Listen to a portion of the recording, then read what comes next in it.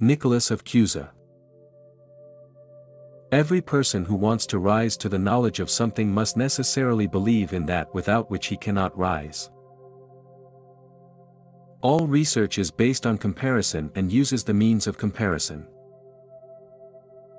Who can rise so high as to comprehend diversity in unity and unity in diversity? This combination is beyond all understanding. We see that everything in nature contains a spontaneous desire to exist better, since this is allowed by natural conditions.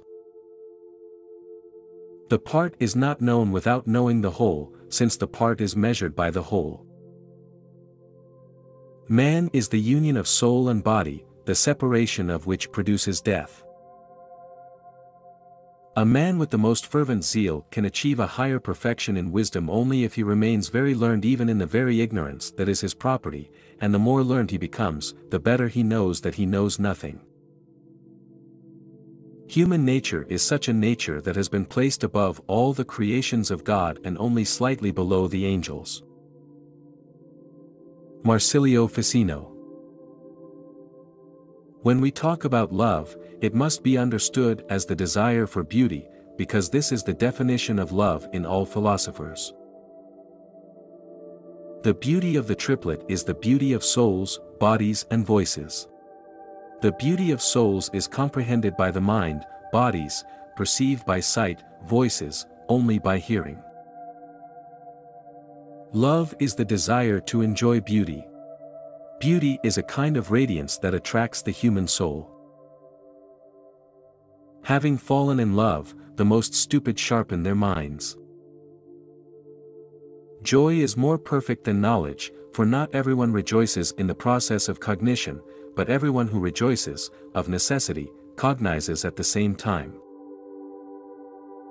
There are two types of love, one is simple, the other is mutual. Simple, when the beloved does not love the lover. Then the lover is completely dead. When the beloved returns love, then the lover lives in him at least. There is something delightful in this. Pietro Pomponazzi. The good hate sin, loving virtue. Sin is hated by the wicked, fearing punishment. A wise man would rather prefer extreme misfortune and torment to being in ignorance, stupidity, and vice. Not everyone can have equal perfection, but some of it is given to a greater extent, others to a lesser extent. If this inequality is destroyed, the human race will either perish or be deprived of perfection. No wise man, no matter how poor, weak in body, deprived of earthly goods, would prefer the life of a tyrant or some ruler mired in vices, but reasonably wished to remain in his state. Preferring death for the fatherland, for friends in order to avoid vice, people acquire the highest virtue and benefit others. Following virtue, a person achieves happiness, even if it is partial and not lasting. The consequence of sin is misfortune. Giovanni Pico della Mirandola. A holy desire invades the soul so that we, not content with the ordinary, passionately desire the highest and, if possible, achieve, if we want, what is due to all people.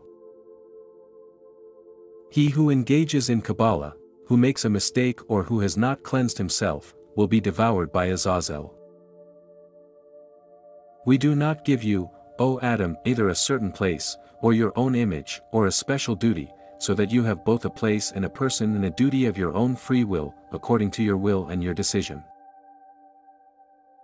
Neither heavenly, nor earthly, nor mortal, nor immortal have I created you, so that you can be free of your own will and conscience, and you will be a creator and creator of yourself. Only you have been given to grow and change according to your own will. You carry in itself the seed of universal life.